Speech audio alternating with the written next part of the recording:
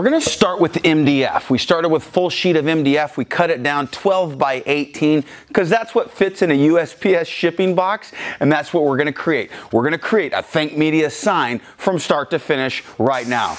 Let's get started. You might be thinking, what is a media channel and a countertop channel have in common? Let me explain. Sean Cannell, Heather Torres, Omar, they're all an amazing team. They've actually taught me through their video while I ran on the treadmill and watched what they did and implemented it into our business. I saw the power of video translating a message to an audience. I know that in 2019, I can get worldwide with my message if I do a few things that Sean taught. I really appreciate him taking the time to create valuable content, giving it away for free, and teaching a countertop guy a thing or two about media.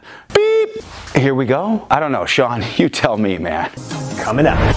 Let's sand those edges. MDF is kind of rough, so we're gonna make it non-rough. This is just a rough cut edge with a quarter round router done on it.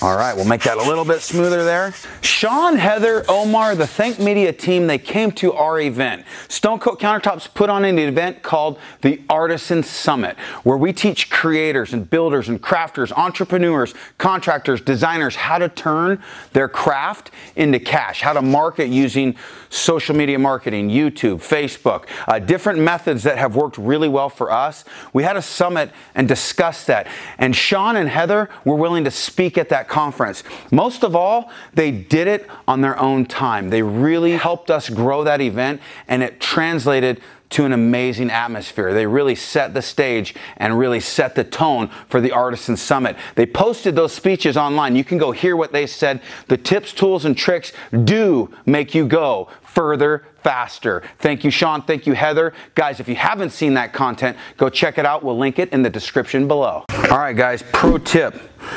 Leave your roller in the paint. Why? You don't have to wash it out.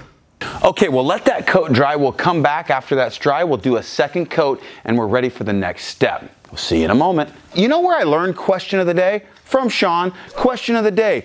Anybody else learned anything from Sean, Heather, Omar, anybody from the Think Media team? Let us know in the comments below what has been your biggest takeaway from Think Media.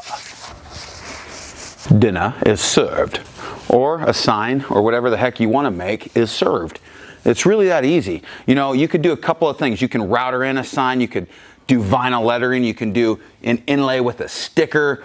The sky's the limit when you understand epoxy and branding.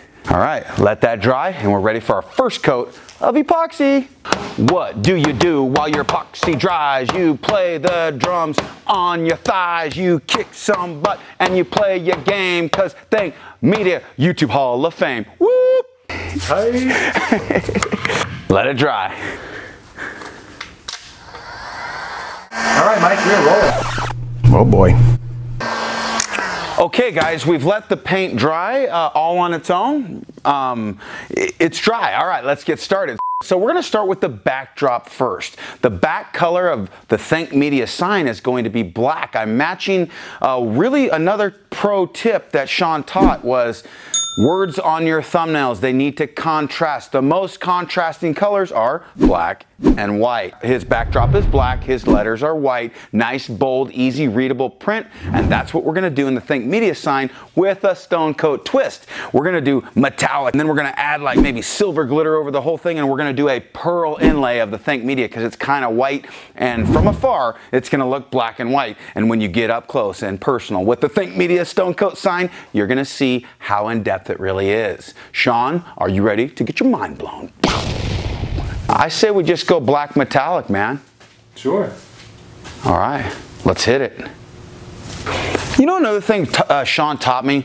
He taught me punch perfectionism and fear in the face. Why should you do that? Because your videos, originally, your first 50, maybe 100, maybe even 200 videos, they're not going to be that great. So you punch fear in the face, you just do it. You press record, you plan before you record, and you figure out how to improve each and every video. And I really appreciate that advice. I couldn't agree more, and I have, boom, punch fear in the face, Sean. Whoa. That is cool. Looks like liquid metal, man. Okay, we're gonna pour our epoxy out. We're gonna trowel it with a 1/8 by 1/8 square notch trowel. We're gonna chop that with our brush to remove those trowel marks, and then we're gonna torch those bubbles out. We'll let it dry and we'll be ready for the next step. Let's get started. Okay, I'm going to remove any loose bristles from my brush, and I'm going to start where I left a little bit of epoxy higher on my piece so that it primes my brush but still leaves enough epoxy to level out. I really like the design that just chopping with the brush creates. It gives a really organic look as opposed to these lines from the trowel. You can see the look that chopping does. Guys, pro tip, key to your edges, do them last after you chop the surface. You're gonna push epoxy over those edges in an uneven fashion, and coming back with a brush and long horizontal strokes makes your edges appear nice and smooth. Using a glove hand to, again, erase any bumps, nibs, and nubs will also help your edges improve. And then finally, at the end of the project, you can sand and polish your piece to perfection if you require a perfect edge. That is cool. I like that black metallic. I put quite a bit in there, and depending on how much you put, we'll change the design. By leaving a very little bit, we'll keep it more translucent, and a ton will make it more uniform. If I want more of a design and more defined, high definition metallics, I could come back late in the pour as this epoxy starts to gel up. I could chop it with a rag, I could chop it with a brush, I can use a gloved hand, and that's gonna create high points that then still level, but retain more of a defined metallic appearance. I really like this look. I think I'm going to keep it like that, and I think Sean's going to like it too. Okay, we got our black all set. It's dry. We're going to sand the drips off, and then we're going to router in the Think Media logo. Let's do it. Now that'll sit flat on my bed. Remember, you can use vinyl decals, stickers, you can use something that you hand inlay. You can paint on this. You can do a clear. The sky's the limit. What kind of project will you do using these same methods of an inlay, epoxy over epoxy?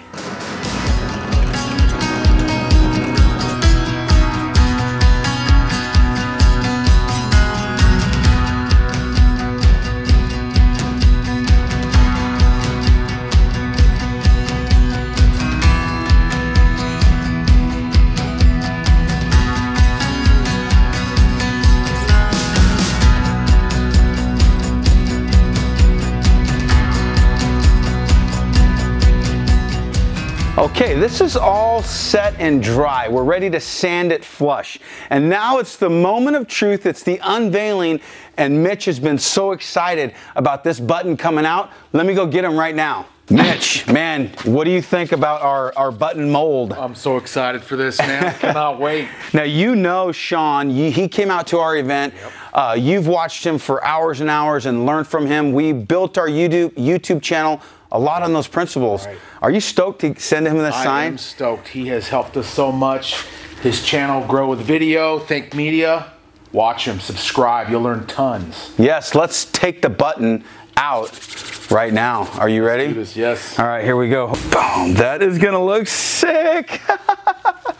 The resin play button is born. Yeah. So it's got a little bit of mold release spray here, and I'm just wiping that down, and that looks wild, man. That is gonna be, it's got a little bit of roughness here. I'm gonna sand that, and then I'm gonna pour a clear and embed that right there. Let's get going, man. All right, I'm gonna sand this and we're ready for the next step. Okay, I'm gonna get my sanding disc out and take this out.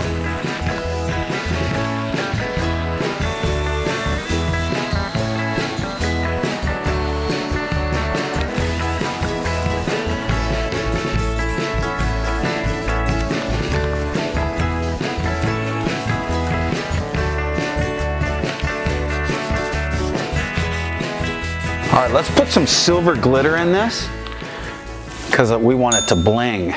We know Sean likes black and white, but we're gonna add some flavor to Think Media.